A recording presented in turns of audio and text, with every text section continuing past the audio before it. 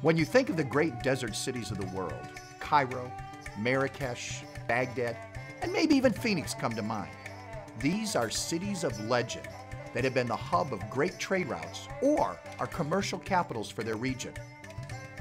Each has had its day in the sun, so to speak, where it exerted power well beyond its borders and even beyond the desert where it held its sway. Rarely, though, does anyone think of India's great Thar Desert and its majestic ruling monarch Jodhpur. So join us today as we explore Jodhpur, India's Queen of the Desert. Namaste, I'm Bill Ball, and I'm going to be your guide on this episode of Journeys in India. And this is India. Today I'm going to be visiting a city that's known by many names. If you look at the map, it's Jodhpur. If you ask the locals, it's Sun City, and you can see why. And if you go up on the hill where the fort is and you look down, you can see how it got its other name, the Blue City. But whatever name you use, it's still one of the most fascinating cities in Rajasthan.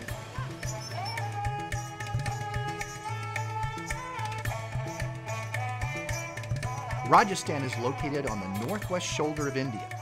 When one thinks of Rajasthan, the Pink City of Jaipur and the romantic haven of Udaipur come to mind. Well, that's so 2013. The heart of Rajasthan is the Thar Desert, and the queen of the Thar Desert is Jodhpur. Just 208 miles from Jaipur, it has direct flights from Delhi, Jaipur, and Udaipur. I'm standing here in front of one of the ancient gates of Jodhpur, where you might think would be a great place to start telling the history of this magnificent city. But you'd be wrong. Actually, the best place isn't even in the city, but 6 miles north in a place called Mandor. Mandor hardly looks like a place that a great city would owe its roots to. It is a deserted, small village that history and time hides its true significance. It was here that the early Marwar rulers built their capital and their centef. Centefs are monuments left for Maharajas or kings in lieu of a burial site. The Marwar rulers were Hindus, and as good Hindus, their bodies were not buried but cremated and their ashes released into a river. The centefs marked the spot where the funeral pyres were located and serve as a lasting monument to that leader. Today, this once sacred ground is open to tourism. The city's history traces back over 800 years to the early Pandar dynasty. This ancient dynasty ruled from Mandar even after merging by marriage to the rapidly ascending Rajputs at the end of the 14th century. The Rajputs continued to use Mandor as their capital until 1459, when Jodhpur became the region's headquarters. Mandor was still the final resting place for the Maharajas for the next 400 years. It was only then that Jodhpur came into its own.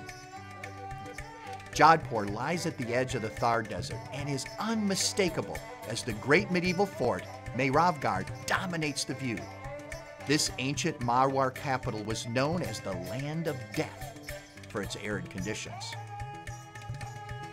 Founded in 1459 by Rao Jadhar, who found a way to take advantage of the massive 400-foot-high cliffs to build the extraordinary and virtually impregnable fort that is still the city's symbol and main attraction. The walls are 6 miles long, broken by 8 monumental gates. It is truly a showstopper. Rudyard Kipling called the fort a creation of angels, fairies, and giants. The walls were so strong and the battlements so secure that the mighty Mughals, who captured all the lands around Jodhpur, could not take the city. The Mughals instead married their way into the fortified town. A deal was struck in the mid-16th century with the ruler of Jodhpur. He consented to marry off his sister to Mughal Emperor Akbar and his daughter to Akbar's son. There is a moral here. As part of the deal, Akbar made him give up beef, garlic, onions, and worst of all, his beard. So beware of the deals you cut, because you may end up losing facial hair.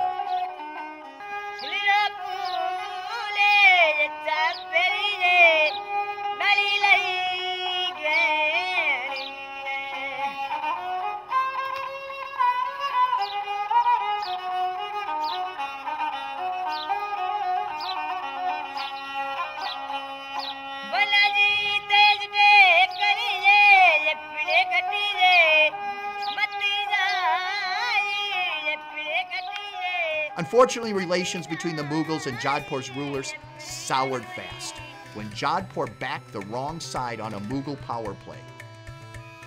Jodhpur has supported the ruler Shah Jahan, the builder of the Taj Mahal, over his power-hungry son Aurangzeb. Aurangzeb wins and imprisons his father in the Agra fort for the rest of his life. His revenge on Jodhpur was to be even more severe. He ordered the young heir to the Jodhpur throne murdered. In Delhi at the time, the boy was whisked away by supporters in a basket of sweetmeats. 30 years later, the boy prince recaptures his Jodhpur kingdom, making him the city's greatest hero.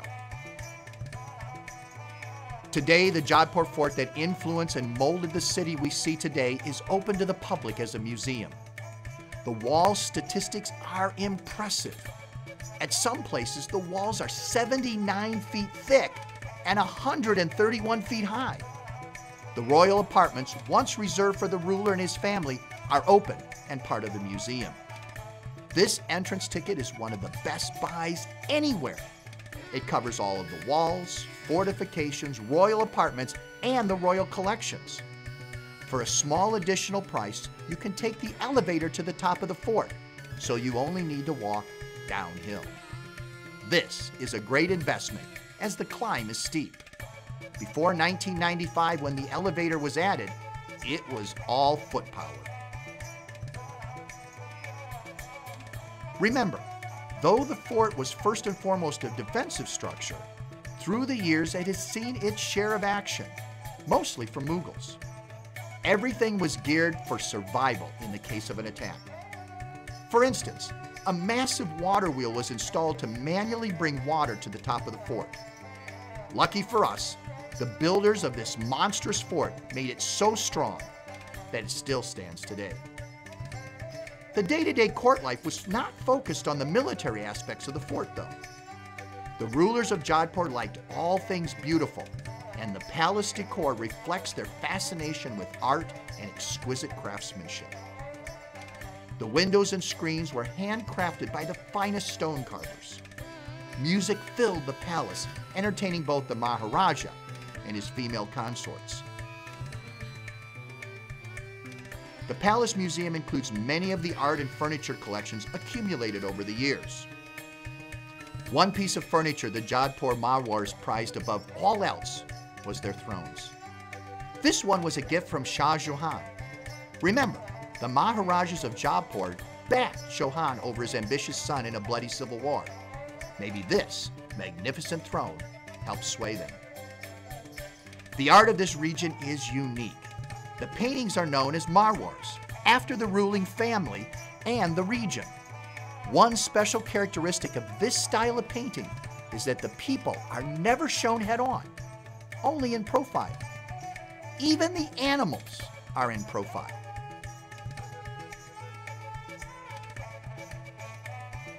This is an incredible complex. Each new room or building displays another collection, creating a window to the past.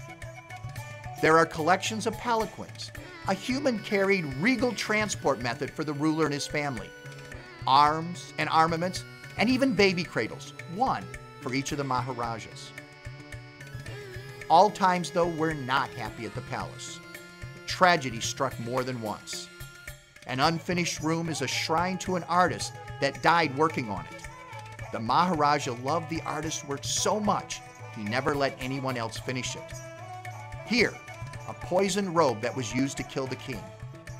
And a photo of the Maharaja was placed on this cradle of his infant son when he was killed in a plane crash.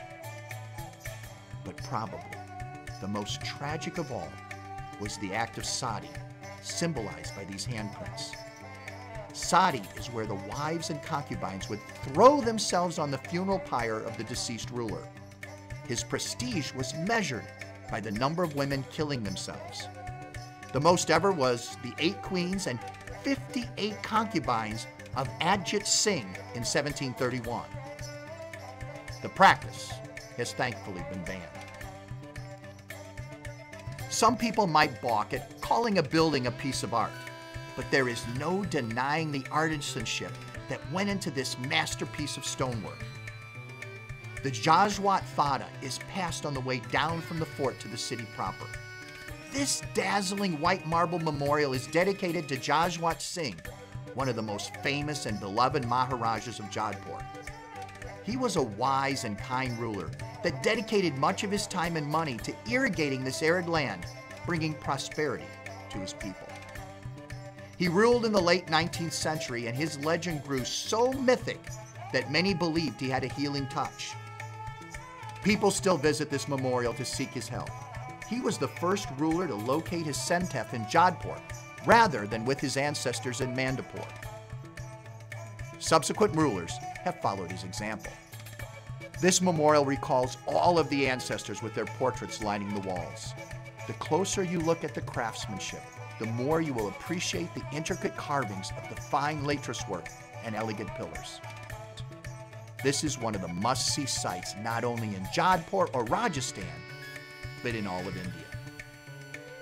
Jodhpur is called the Blue City, much like Jaipur is the Pink City and Udaipur is the White City. The name is not without cause. Much of the old town is indeed blue in color. From the parapets of the fort, the color of the buildings is easily discernible.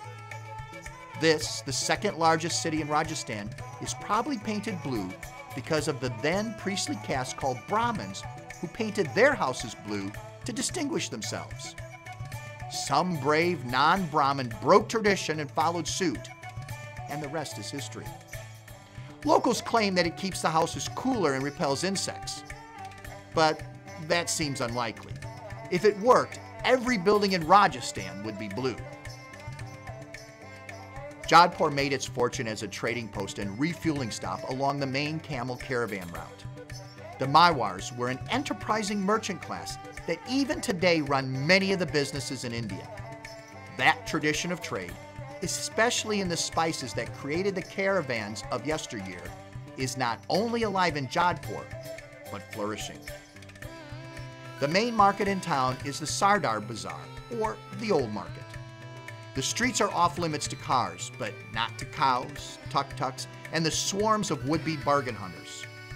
You can just about find anything here, from bangles to a haircut. Some of the best and freshest vegetables are available every day, straight from the farmer. The market is entered through the Gurdkat gate, and you can move from section to section, but you can't help but notice that the market is not so much anarchy as planned chaos. The centerpiece of the market is a clock tower built in 1912. This is the classic meeting point for anyone that gets lost or separated from their family and friends. But the real heart of the market goes back to the roots of Jodhpur and the early camel caravans: spices. Here you can find just about every spice imaginable: coriander, nutmeg, curry, the list goes on. Comparison shopping is really easy since all the spice shops are in a row on one street. This spice shop's claim to fame was being visited by the cast of the movie Darjeeling Express, starring Owen Wilson. I wonder if they'll tell future visitors that I was here. Every city has their craft, and for some, it's carvings or paintings, while others specialize in pottery. In a nearby specialty market, we learn that in Jodhpur, it's tie-dyeing. The first step in tie-dyeing is to select a pattern. The more intricate, the better. Some of the selected patterns may not even seem realistic to the amateur pot-in-the-sink tie-dyer, but these are artisans, and they have perfected the art to a T as in tie-dye. Once the pattern is set in the master dyer's mind, he or she begins to tie off the areas that are not to be dyed with wax string. This is a family business, and each brother, sister, cousin has a specific role.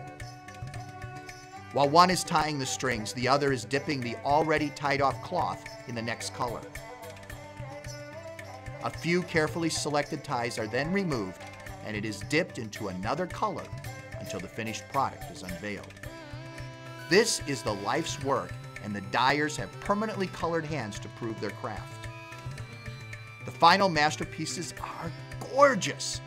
These scarves will be sold throughout India, with some even being found in overseas markets where the buyers have discovered the quality and craftsmanship of Jodhpur tie-dyes. For the best values, look where the final step, drying, is being done.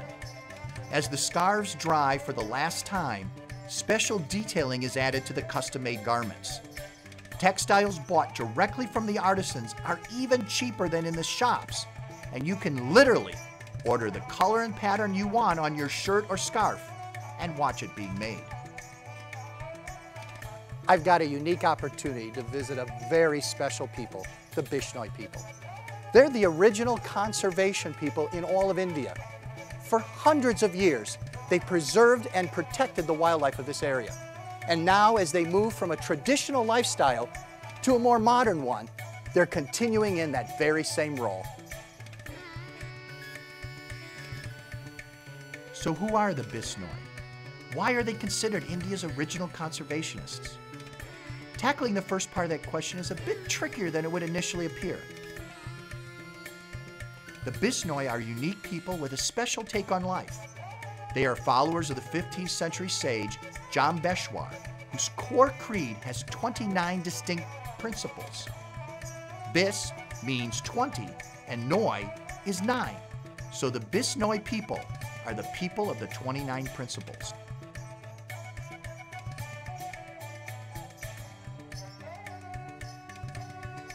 One of the foremost ideals that many of the 29 principles focus on is environmental protection.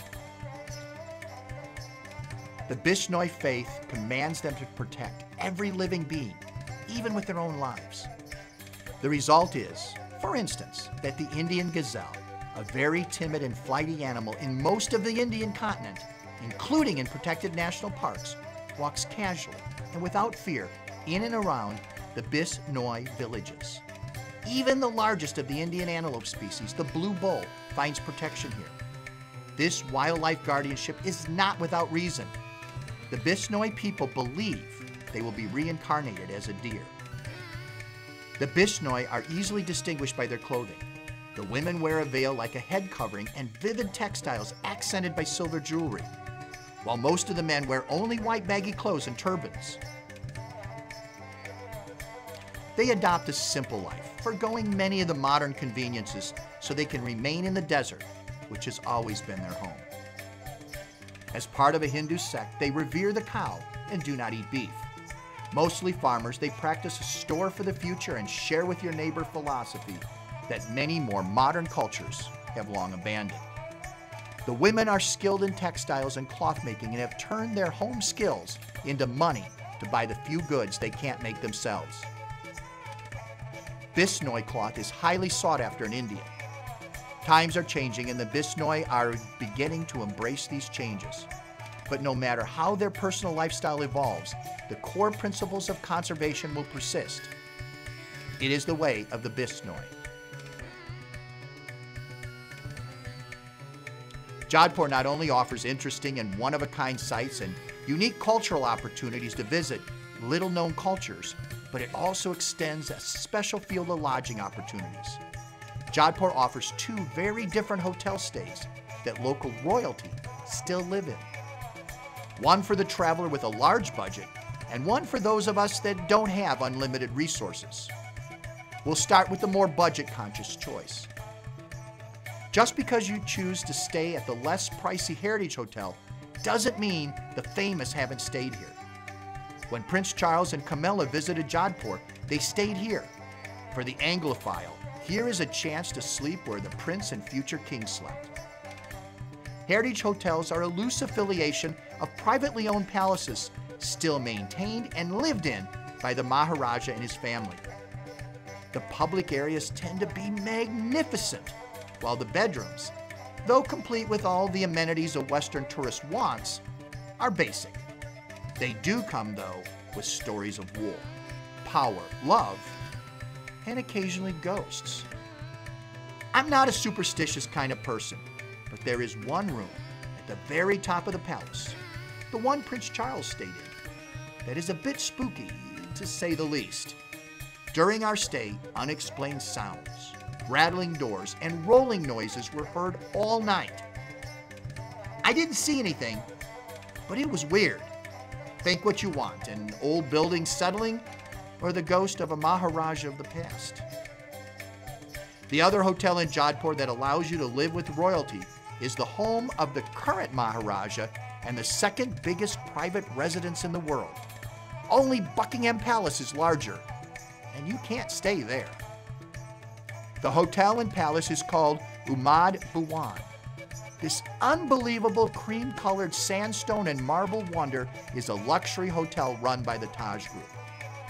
To give you a scale of its size, there are 347 rooms, 8 dining halls, 2 theaters, a ballroom, and a 197-foot dome that covers a cavernous central hall that sat 1,000 guests for dinner when the palace had its inauguration. This incredible masterpiece of architecture is a fusion of Rajput, Jain, and Art Deco styles. The British architect, Sir Henry Vaughan Lancaster, already famous for creating the Central Hall of Westminster in London, created this seamless combination of Indian and Western styles. Begun in 1929 as a make-work project initiated by Maharaja Umad Singh, it is a mammoth undertaking unrivaled in India at the time. Jodhpur was in the midst of a famine, and this construction project employed 3,000 men for 15 years. Additional workers were needed to lay 12 miles of railroad track to bring the sandstone from the quarry. Those aren't even the most impressive statistics. The hotel sits on 26 acres, 9 of which are the palace. It took 500,000 donkey loads of earth for the garden beds, 100 wagon loads of marble, and 1 million yards of steel conduit. Now, we come to the best part, the interior. Massive brass doors invite visitors into an Art Deco lobby and the unbelievably large, soaring inner courtyard topped by the spectacular dome. Opulence would be an understatement. From the furnishings to the smallest sculptural detail, from the award-winning Rashala restaurant, known for its fine Rajasthani dishes and continental specialties, to the traditional gentleman's wing, complete with billiards room. No detail is overlooked. Every room in the palace is different, though they are all decorated with original furnishings. But the creme de la creme are the grand suites that once were the private domain of the Maharaja and his wife. We got a rare glimpse at what it would be like to stay in these $10,000 plus a night suites that hosted the likes of Bill Gates and Madonna. These multi-room extravaganzas have their own private spa, living and dining rooms. Even if staying at the palace is out of your budget, you can get a taste, literally, by having lunch in the restaurant and visiting the museum. In our Jaipur show last season, we had Chef Mellar define what a thali platter was. Now, we can show you how one is created. Thali is a way of presenting food, a personal buffet of regional dishes, so its contents differ from one region to another. The most famous is the Rajasthani thali, so that is what we asked Chef to make. Our first thali dish is the mukha sola, a chicken dish. Boneless chicken breast is cut into pieces and rolled in a ginger garlic paste, and then fresh lemon juice is added. It is left overnight to marinate. Spices are added, including onion paste, chili paste, yogurt, cinnamon, and cardamom. Marinate for another half hour and grill for 8 to 10 minutes. While one dish is being prepared, the chef begins another. This time it's lal mas, a mutton or lamb dish that is quite tasty, mainly because of the liberal use of chili paste and brown onions. Then, several other dishes are added to create the final delectable tray. Next time you eat in an Indian restaurant, whether at home or in India, and are not sure what to order, try the thali platter. You get to try several dishes without having to commit to one. From the city of many names, Jodhpur, we learned what it was like to be a Maharaja. First, we started the early years in Mandor, then we went to the magnificent fort, and now we learn what it's like to be one now here at this wonderful palace. Let's take a look at some of the highlights.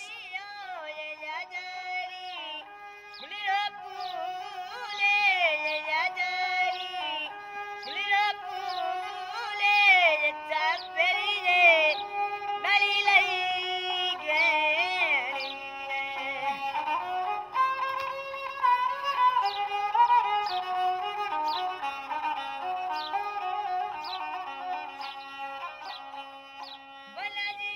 I'm Bill Ball, and I'll see you on the next episode of Journeys in India.